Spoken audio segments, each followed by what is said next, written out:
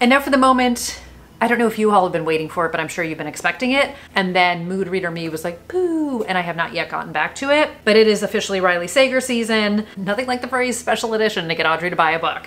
And dark. Deliciously dark. I'm already in. I'm already in. It's my time of year. It's my time of year. Hi everybody, it's Audrey and welcome back to Chapter and Converse and welcome to another round of new releases, this time for the month of June. I don't know if you guys are familiar with that song, June is busting out all over, but you guys, June is busting out with so many fantastic new releases, including some of my most anticipated books of the year. So I am so excited for the month of June, and I am also so excited, wait for it, to once again be partnering with Book of the Month on today's video.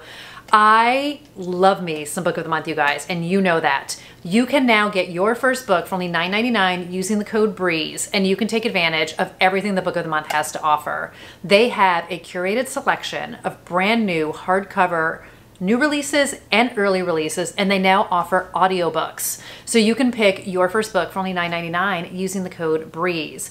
They curate the collection, they do the work for you, a mix of all genres, everything from mysteries and thrillers to rom-coms, historical fiction, narrative nonfiction, memoirs, contemporary, like you name it, they've got it. Sci-fi, fantasy, they will do all the work for you and you just get to choose which book you want to bring into your world.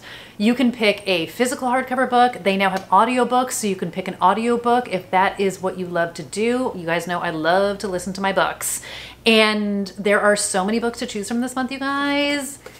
I about lost my mind when I saw the selection for this month, and I had a really hard time deciding what I was gonna go with, but book number one, if you guys have been on my journey, A Talent for Murder by Peter Swanson, it is not an exaggeration to tell you guys, I screamed when I opened up the email. My desire for this book, one of my most anticipated books of the year, I freaked out, automatically got it. I'm going to start reading it today. I cannot wait to dive into this book. He is one of my all-time favorite authors, and I just can't wait to find out what's gonna happen in this deliciously dark and messed up thriller, I have no doubt. And then because I am a Libra and I love me some balance, I picked up One Star Romance by Laura Hankin. This is a contemporary rom-com. This is actually going to be the third of her books that I have read. Love her. Love seeing familiar names and faces when I come into Book of the Month, as much as I love finding somebody new, but this was a month where I definitely treated myself to two of my favorite authors, and I'm excited to dive into their books. And again, you can dive into your book for only $9.99 using the code BREEZE. The link is going to be down below. The code is going to be down below. Again, a reminder, you can get a physical hardcover book or you can get an audiobook. The team at Book of the Month does such a fantastic job curating their collection each month. They choose from thousands of books. They do all of the work and introduce all of us, like I said, to some authors that you know and love, to some new authors. And I just love how easy they are to work with, how easy they are to shop from. Their website is fantastic. Shipping is always free. There's reviews on the site. They give you all of the details you need to know about a book to figure out which is the right one for you. And then it's like magic. The blue box shows up at your doorstep and off and running you go, and you get to dive right into your favorite book. So I'm gonna be diving into this one. Again, only $9.99. You can get your first book using the code BREEZE, and you can decide which book you are going to dive into. And while you wait the few days for your package to arrive, you can also dive into their podcast virtual book tour. It's one of my favorites. You guys know how I love listening to authors talk about the story behind the story. I am so hungry for information about authors. I love hearing about their inspiration. I love seeing a bit of insight.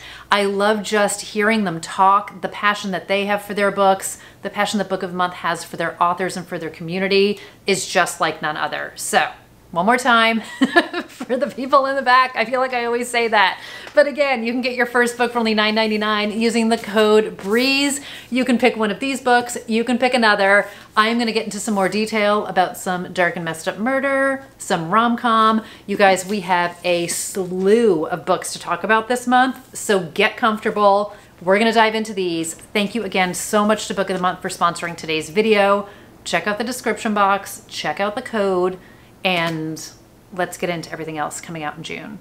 I have about 20 books to talk about today, so I'm going to try to keep the descriptions brief. Everything is going to be listed down below with their pub days, and we're diving right in. So first book up is Such a Bad Influence by Olivia Muenter. I have talked about this book previously on here. I had an e-arc of it and I read it and I really enjoyed it. If you guys have followed me, you know I have followed Olivia through her podcast Bad on Paper and her Substack. This is her debut novel. I would say this is more of a slow burn mystery. And this follows influencer culture, so a lot of inside baseball from Olivia as an influencer herself. In this book, we are following Hazel, and her younger sister Evelyn is a social media star. She started out as sort of an accidental child star. Her parents had a YouTube channel, and a video went viral when Evelyn was 5 years old and sort of exploded the family's popularity. At the time, Hazel was 15 years old. She had zero interest in being a part of that culture, so she sort of stepped out of the spotlight and Evelyn was front and center. And when the book opens, Evelyn is doing an Instagram live. She's in a parking lot and you kind of see a hint of a man in the background and then the screen goes black. And then nobody hears from Evelyn again. So this is the search for what happened to Evelyn, and it is interspersed with Reddit threads, which I absolutely loved. Totally an inside look at influencer culture, like I said, but also sort of the family YouTube channel culture.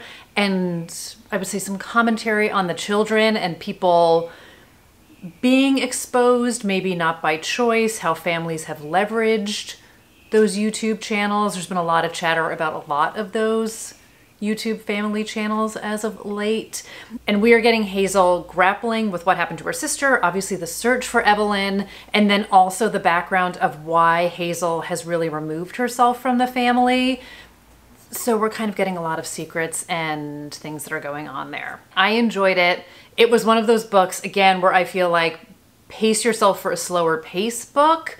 A lot of character study in this, and again, a lot of commentary. I was listening to an interview with Olivia Muenter recently where she talked a lot about the parasocial relationship that people have with influencers, thinking that you know them, thinking that even the most authentic of people out there on the internet who are being very transparent, who are being very raw, you never really know anybody. And sort of that complex relationship in this world that we now live in with people being social media stars, and just really interesting commentary. So definitely recommend it. Fantastic debut. That's book number one. I will also let you know I have not read like any of these books, so not every comment will be that long. The second book I have is Dead Tired by Kat Ailes. This is the second book in the Expectant Detective series, and I read the first one earlier this year. These have come out earlier in the UK than they came out here, so that's why it seems like they're coming out fast and furious here in the US, but I am personally excited about it. In book number one, we met Alice and her husband as they moved from London to the country. She was pregnant, she was going on maternity leave, and they wanted to have kind of a new, quieter life and raise their child outside the city. There was definitely some friction about the change in lifestyle, and no sooner does she join her first maternity class that somebody gets murdered during the class, and it becomes very much a cozy mystery with very great, fun, witty humor to it, and kind of newfound friends trying to figure out what happened in this small town. I thoroughly enjoyed it. I laughed out loud. There is this whole subplot around her dog, Helen, which is just really funny. Helen is just, I'm not even a dog person, and I was like all in for the dog of it, but I had a great time with it. So this book picks up 1 year later, and it says being a new mom is murder. Alice didn't think her maternity leave would involve so much, well, murder. But becoming proud new moms, she and her friends bonded more than members of a prenatal group usually would. They became the accidental amateur sleuths in book number one and solved a crime together. Now all of that is behind them. Her son Jack is a year old, and Alice is taking an opportunity, stay with me, to be part of an eco-protest with her friends, and they willingly chain themselves to trees and settle in as an excuse to get some overdue rest. So these are all new moms who are not getting any sleep because their kids are so young. So they all leave their kids with their partners, chain themselves to trees, thinking they're just gonna get a good night's sleep out in the wilderness and support this protest in the process. But as you can guess, they wake up the next morning and one of the protesters is found strangled, and they are all once again pulled into a local mystery. I have very high hopes for this book. Again, I really loved the writing style, the humor of the first book, the friends. It was like witty and snarky and sweet and funny. And I love me some murder, you guys know. I would put it on par with Finlay Donovan, kind of that mode of a book. And it just was hilarious. I had a great time with it. I'm very excited for this one. I have a little bit of a true confession about the next book, which is Tell Me Who You Are by Louisa Luna. I don't mean to be dramatic. It's not like a dramatic confession. This book is pitched as The Silent Patient meets Gone Girl. You guys know I am so heavily influenced by book comps of books that I absolutely love. I immediately was like, I'm putting it on the list. Now let me read what it's about. And I was looking at the author's name and I'm like, her name sounds familiar to me. Why does it sound familiar to me? If you guys have been around my channel for a long time, you may remember me on multiple occasions pulling out a book called Two Girls Down by Louisa Luna. It is a thriller that I've had for years that I refuse to unhaul, that I swear I'm going to get to, and I feel like the universe has boomeranged.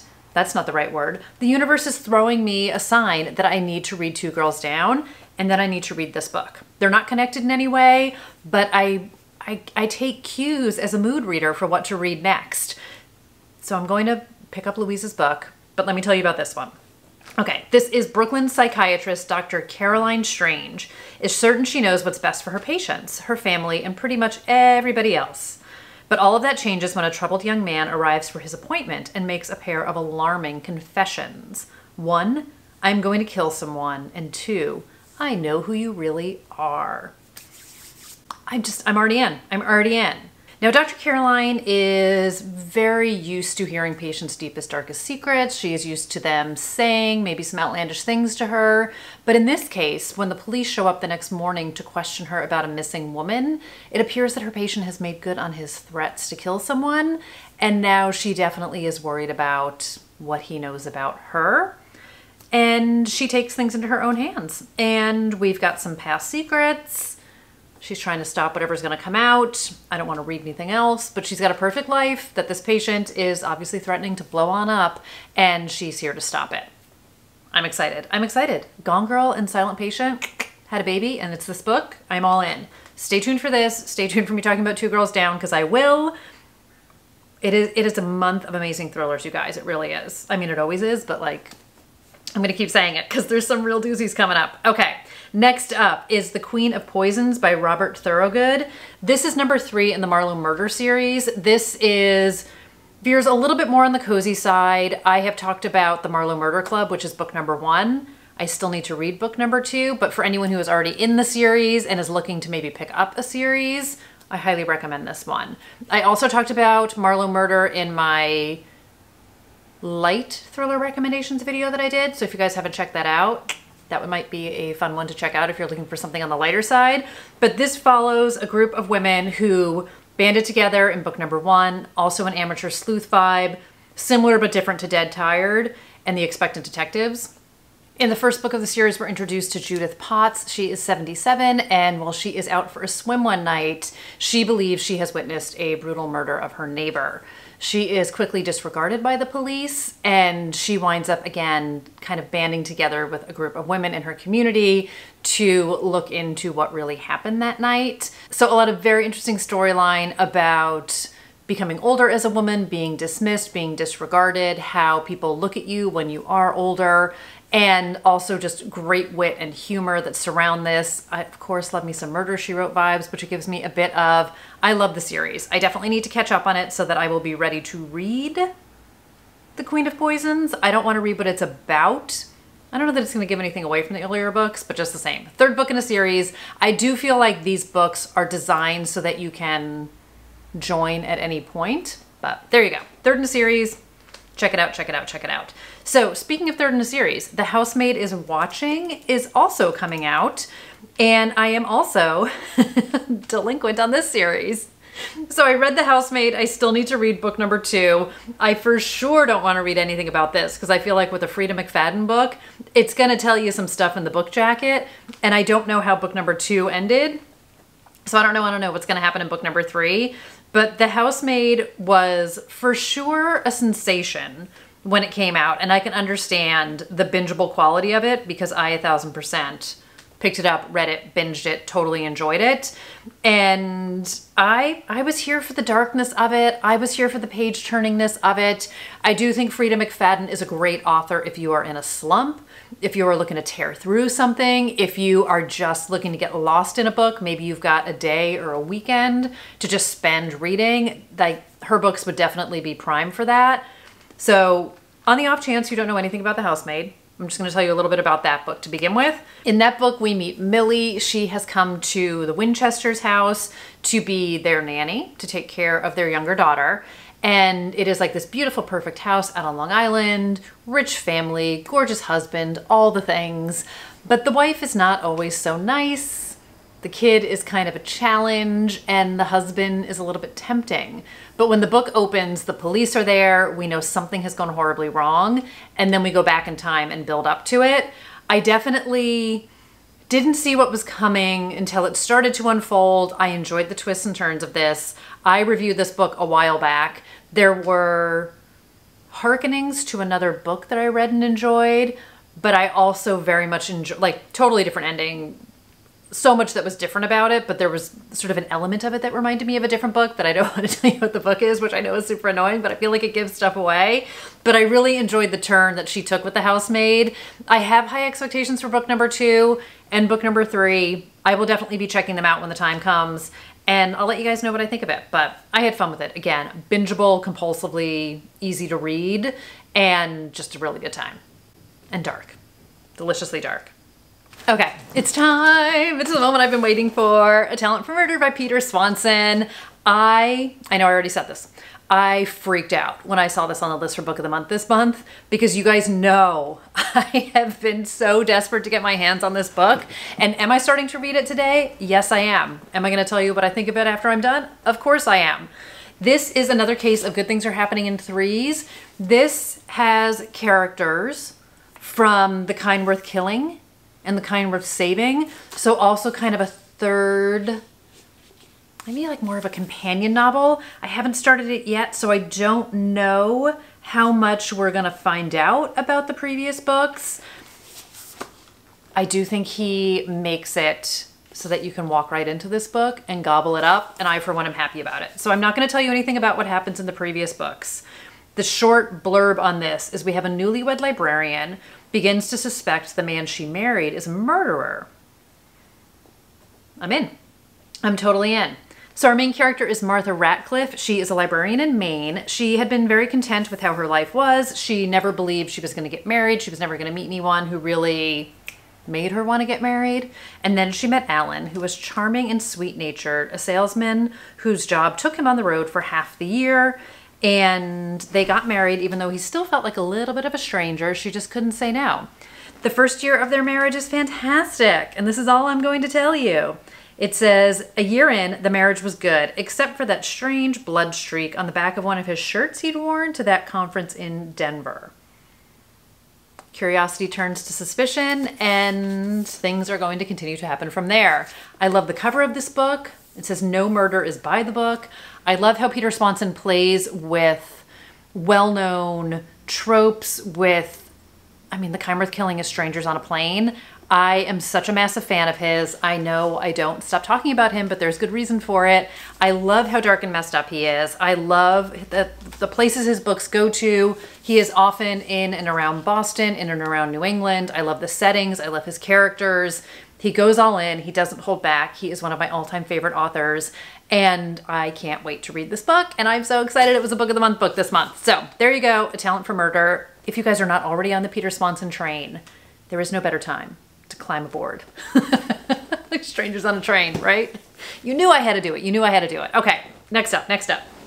The next book I have is The Final Act of Juliet Willoughby, and this is by Ellery Lloyd. I loved The Club, which was their thriller that came out a couple of years ago. This is a husband and wife writing team, and this book says some women can't be painted out of history. It's a story of love and madness, of obsession and revenge. This book veers slightly out of my comfort zone in that we start in Paris in 1938. Runaway heiress Juliet Willoughby perishes with her married lover in an accidental studio fire alongside her surrealist masterpiece, Self-Portrait as Sphinx. Then we have Cambridge in 1991. Two art history students stumble across proof something sinister was at play in Juliet's death, threatening to expose the long-buried secrets of the artist's aristocratic family. And then we have present day in Dubai. An art dealer is accused of the brutal murder of his oldest friend, the last surviving member of the Willoughby dynasty.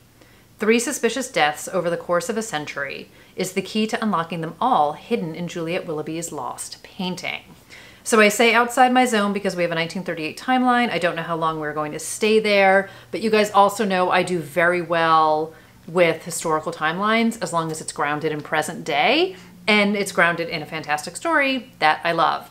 Very high expectations for this. Like I said, I loved The Club. It was dark and messed up. It just, ooh, it scratched so many itches. So stay tuned for more on this one. And I'm just excited. I'm very excited. I do love Paris. Who doesn't love Paris? Give me some art stuff. Give me some mysteries. Give me some mysterious deaths. I'm in. The next book I believe is going to be a little bit lighter. This is called Jackpot Summer by Elyssa Friedland. This is about the Jacobson siblings who win a life-changing fortune in the lottery. They assume their messy lives will transform into sleek storybook perfection, but they couldn't be more wrong. So it is pitched as a laugh out loud book, which is why I think it's going to be lighter than the other ones. I'm just going off what they're telling me here. The 4 siblings in the Jacobson family are reuniting when their newly widowed father puts their Jersey Shore home on the market. They are packing up all of their childhood memories. Everybody's got stuff going on in the present day. And then one of the siblings, Noah, sees an ad for a Powerball drawing and they go to get a ticket.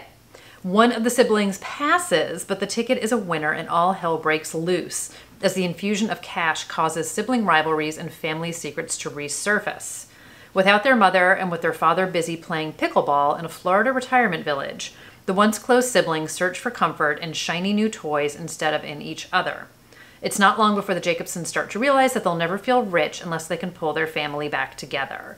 So I am speculating that there is going to be some weightiness to this. There's going to be some warmth to this. There's, like it says, there's going to be some laugh out loud humor to this. I can only imagine being a family of 4 and being the person who doesn't go in on the Powerball ticket that is like a $1 kajillion. So we will see. But this one sounds fun. Jersey Shore, summertime, good time, like a perfect summer read.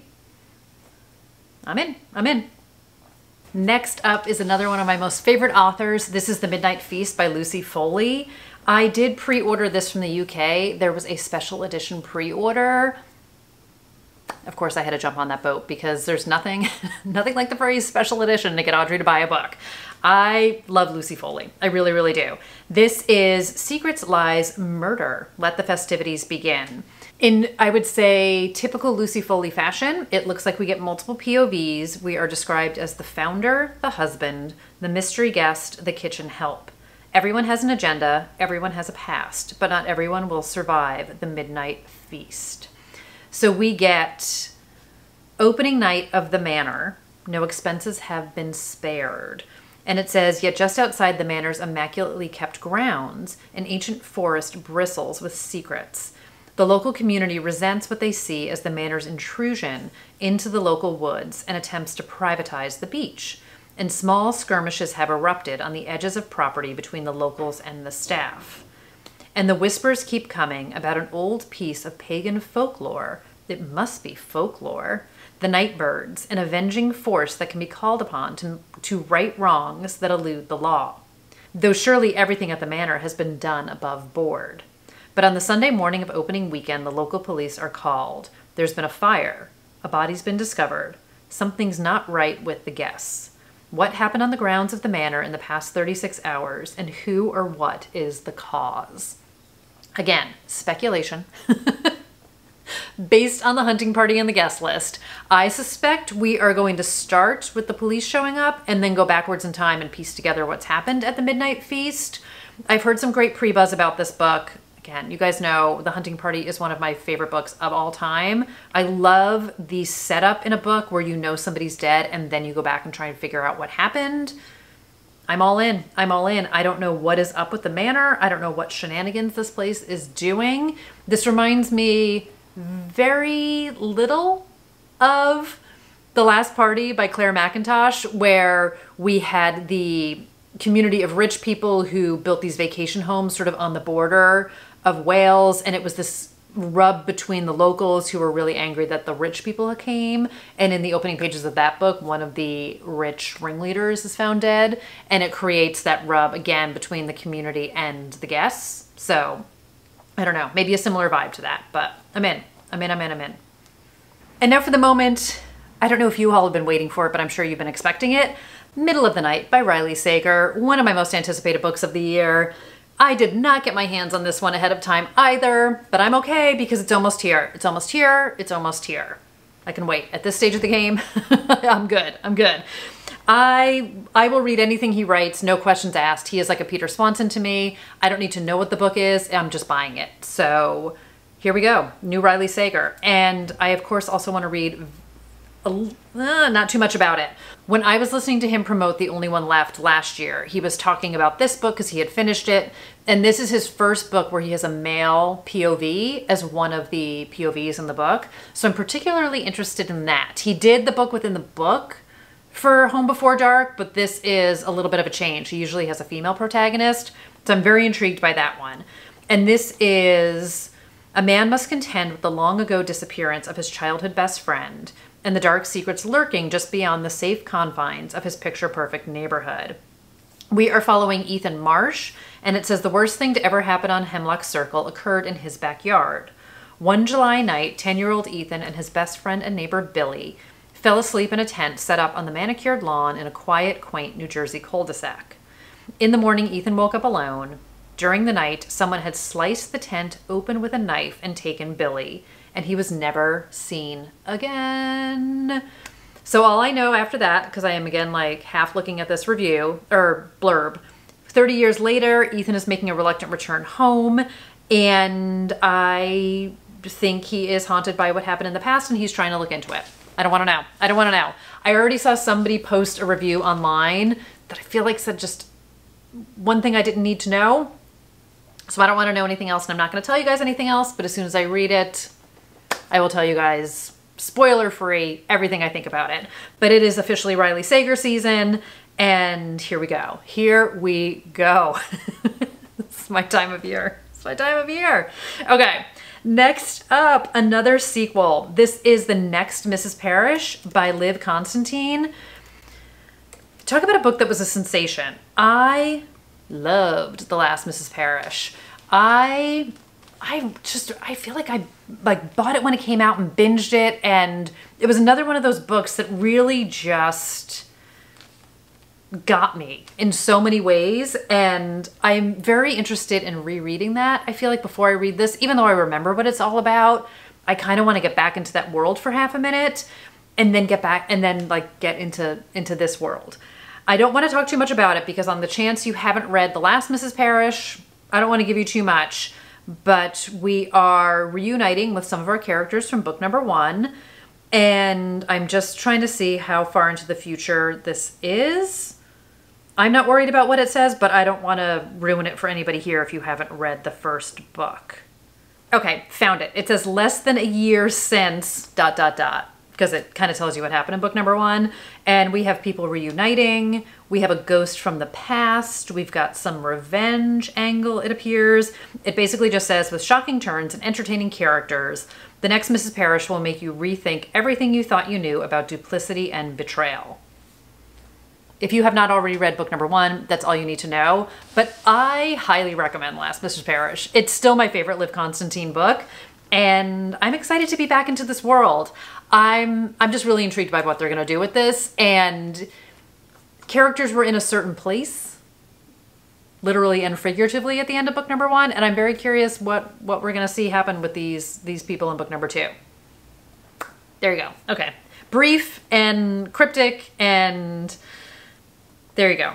It's a thriller. It's a second in a series. It's so hard to talk about. Okay, let's get you one. Oh, this is even worse. This is book number 4. The book itself is not worse. Talking about it is even worse. Okay, Shadowheart by Meg Gardiner. This is book number 4 in the Unsub series. So I am also going to hesitate to read anything about this because I am only on book number 2 of this series, which shame on me. This book was supposed to come out last year and it got pushed. And I don't know if it's because another one of Meg Gardiner's books came out last year and they were trying not to have them all stack on top of each other.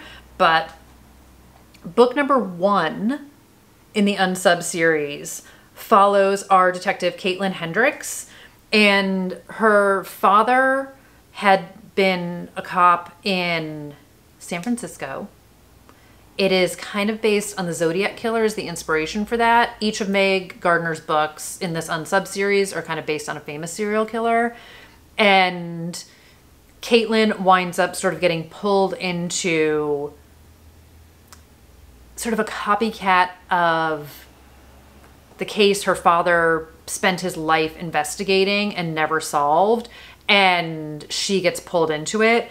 It's such a well-written book. Meg Gardiner is flippin' fantastic. If you guys are not reading her, she's such an amazing author.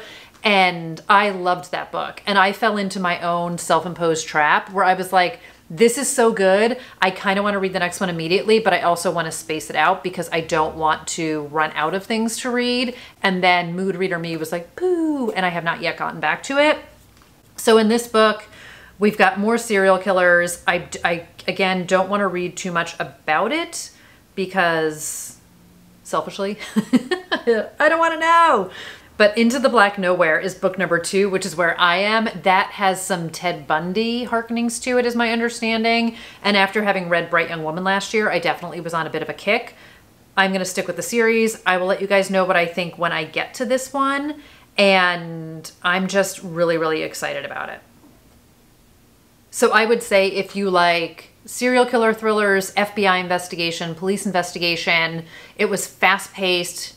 It was definitely on the darker side of things, well plotted, like great mystery. You're kind of puzzling things out with her. No way did I come close to figuring anything out, but it's action-packed. It's definitely edge of seat kind of vibes to it. And I'm not usually like a full throttle action person, but it was like that perfect blend of action. And again, I do love the investigation, FBI, police stuff happening, and take it with a grain of salt, but I also love a serial killer book. So Shadowheart coming out, finally, check it out. But if you are not here for the murder of it all, I still have you covered. We have One Star Romance by Laura Hankin. This is my second book of the month pick. Also let out a bit of a scream when I saw this one because I am so excited for this. I read The Daydreams last year when that came out, and then recently I read A Special Place for Women, which was her second book. So yes, I am kind of working my way backwards through her list, but when she was doing promotion for The Daydreams, she was talking about this book.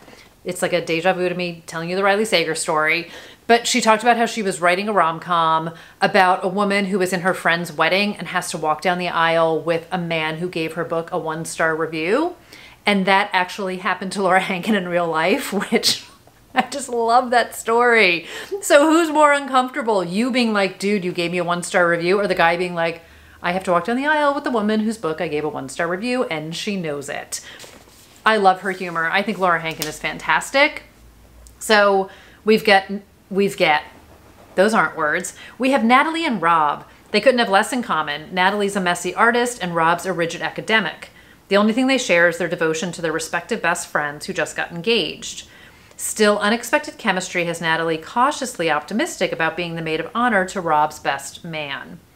But shortly before the ceremony, Rob writes that 1-star review of her new book, and this has them both reeling. Natalie from imposter syndrome and Rob over the reason he needed to write it. Dun, dun, dun. Why would he need to write a 1-star review?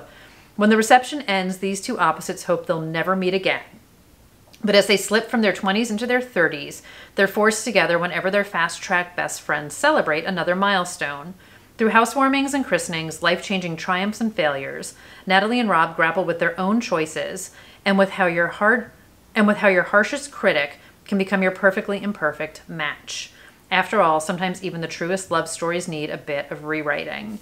So I'm going to guess this is a happily ever after book. We will see, but I'm very much looking forward to more of her good humor and just strong writing.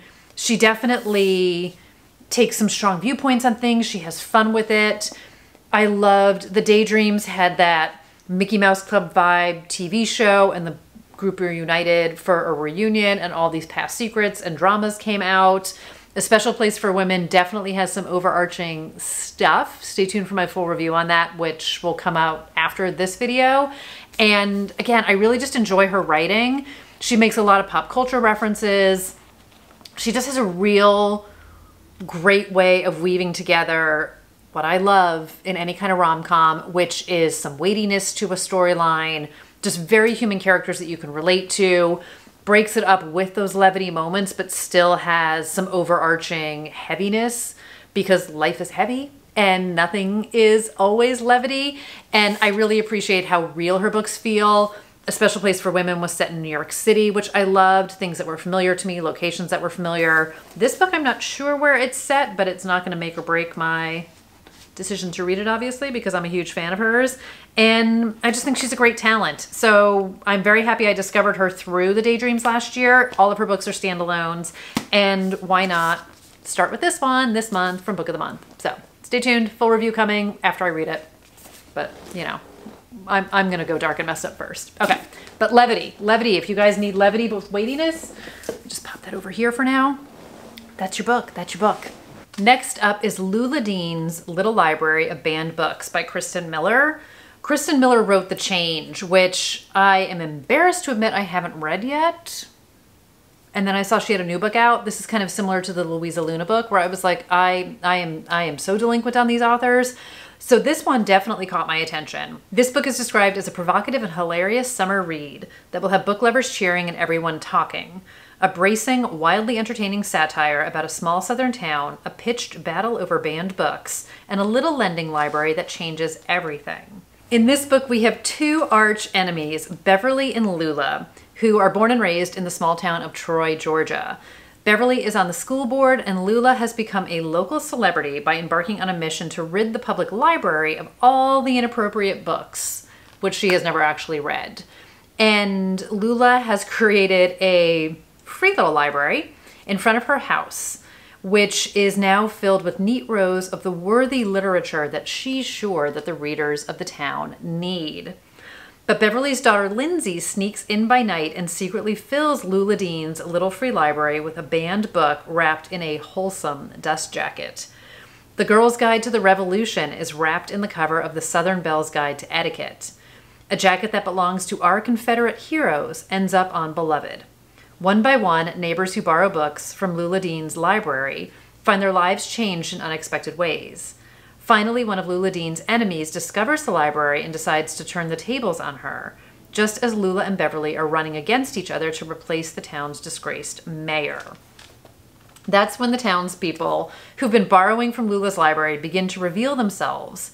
It says it's a diverse and surprising bunch, including the local postman, the prom queen, housewives, a farmer, and the former DA, all of whom have been changed by what they've read. When Lindsay is forced to own up to what she's done, the showdown that's been brewing between Beverly and Lula will roil the whole town and change it forever.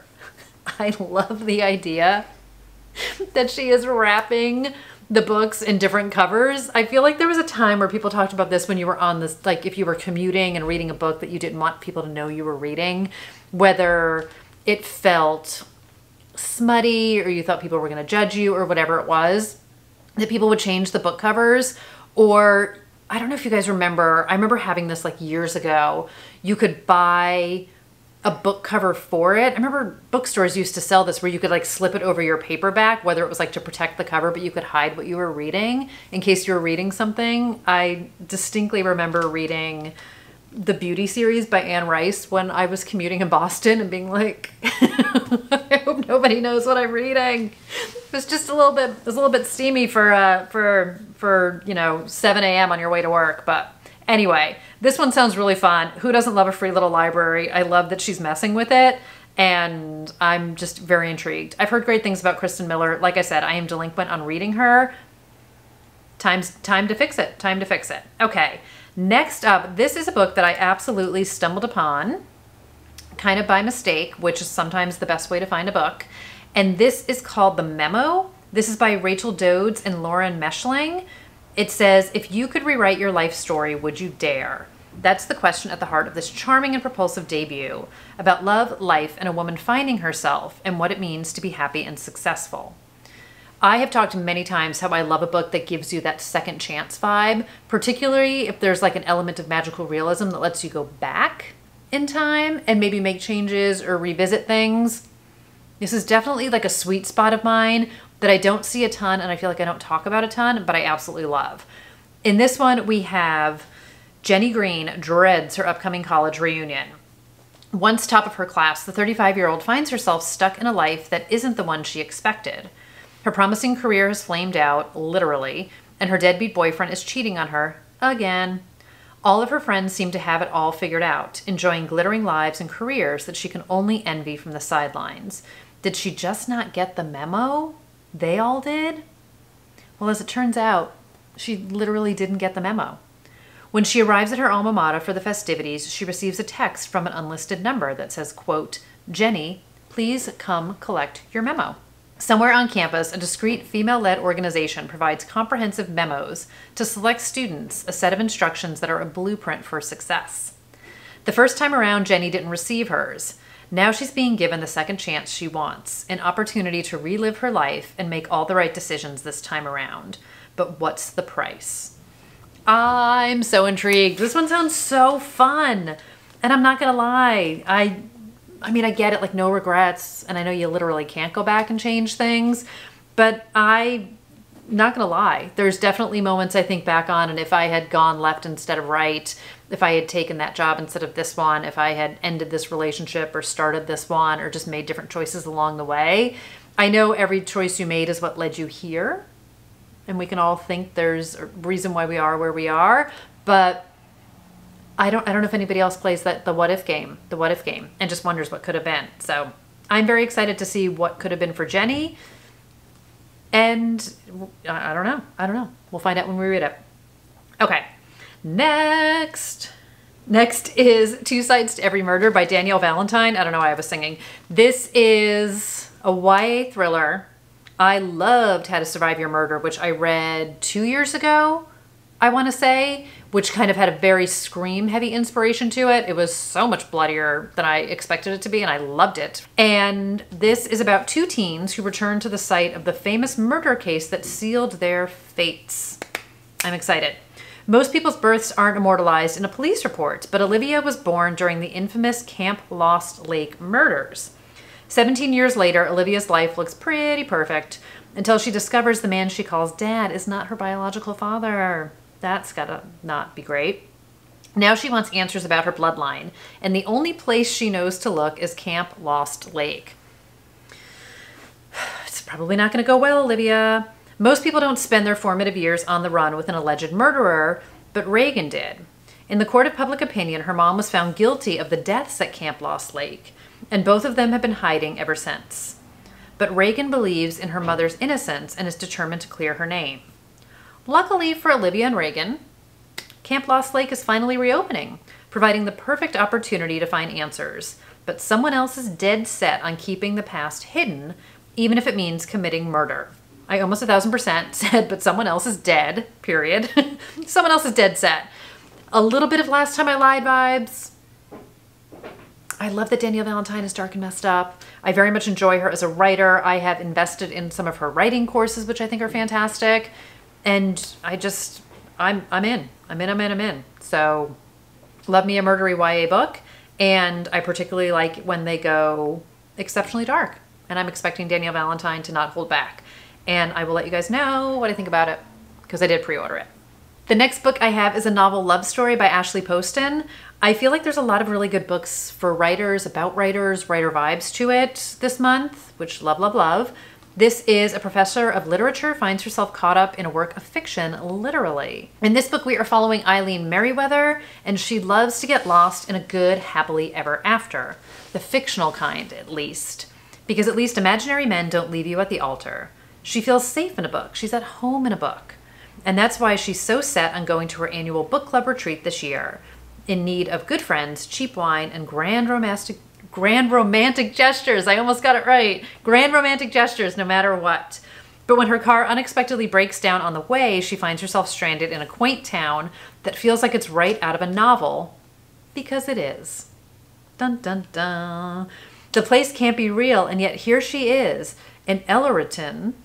Elleryton? E-L-O-R-A-T-O-N. Elleryton, the town of her favorite romantic series, where the candy store's honey taffy is always sweet, the local bar's burgers are always a little burnt, and rain always comes in the afternoon.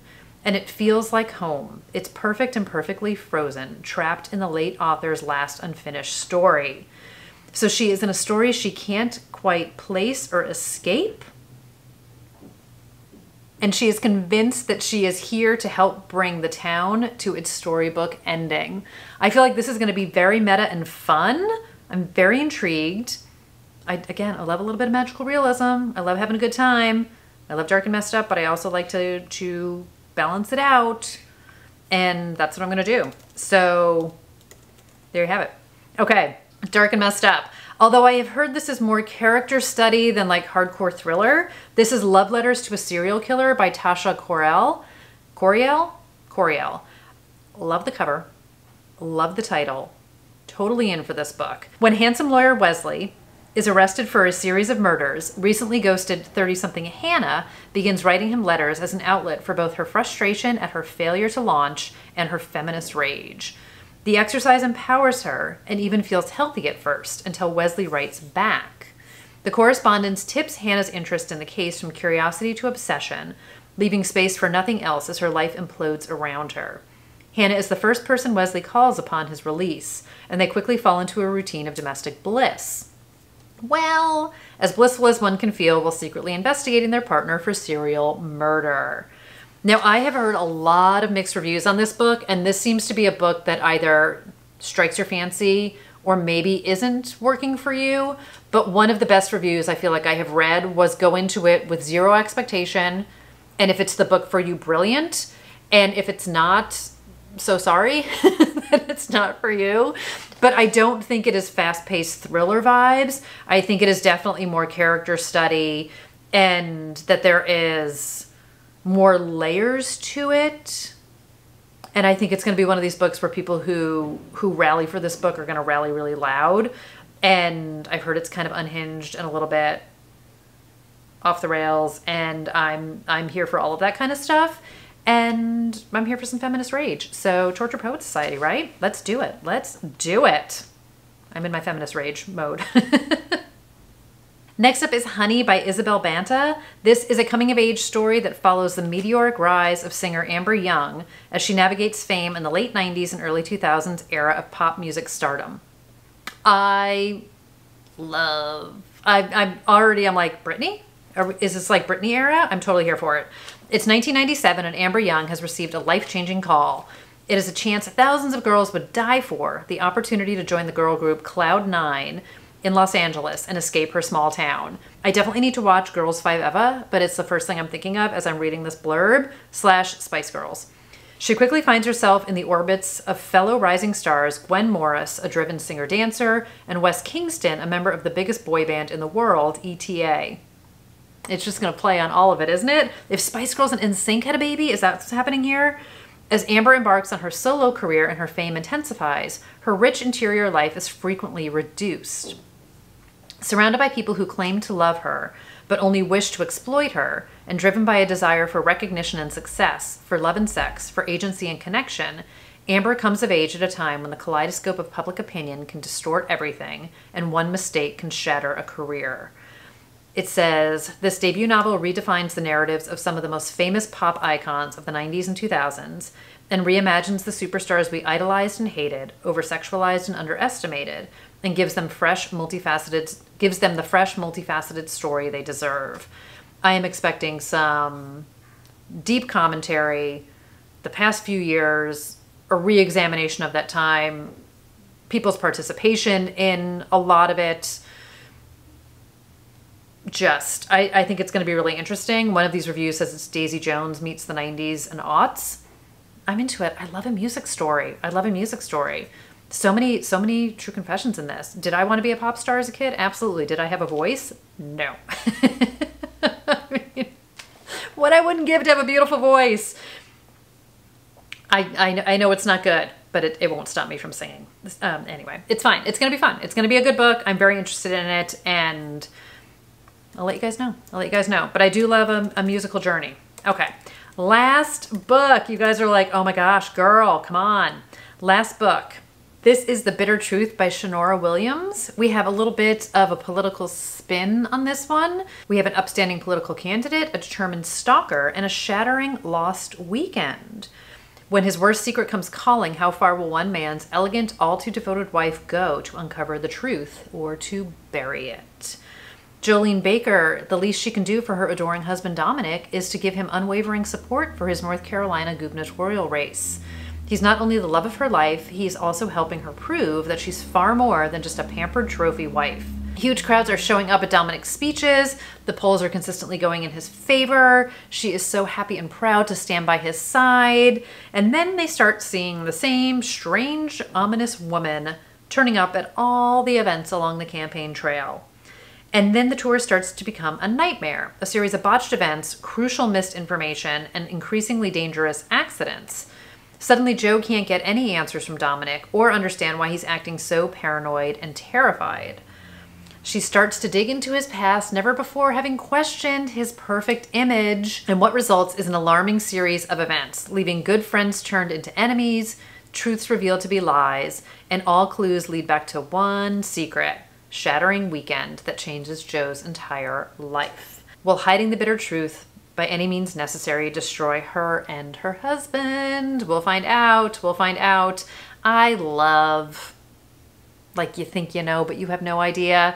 Definitely has a different but similar, not at all vibe to The Good Wife. I don't know. Stand by your man, and then you find out what you did what. So I don't know what he did, but it doesn't sound good. Sounds like he made one massive mistake and someone's here to have him pay for it. And that's kind of my favorite thing.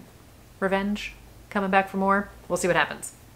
So much happening this month in new releases, so much to figure out in all of these books, mainly like where to start. Luckily, I've already decided where I'm going to start. But thank you again so much to Book of the Month for sponsoring today's video. Again, you guys can get your first book for only $9.99 using the code BREEZE. You can choose from a physical book. You can choose from one of their audiobooks.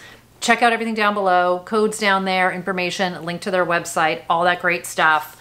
Let me know, you guys, where are you starting in the month of June with the new releases? Are you going all nice, dark, messed up thriller like I am? Are you going a little bit rom-com vibe? Let me know. But I am so grateful for everyone being here today, for watching. And let me know, which book did I talk about that you were excited about? Which book did I miss that you're excited about? Let me know down below. I will see you guys in the next video. Thank you again so much for being here, and I will talk to you guys soon. Take care, everybody. Bye.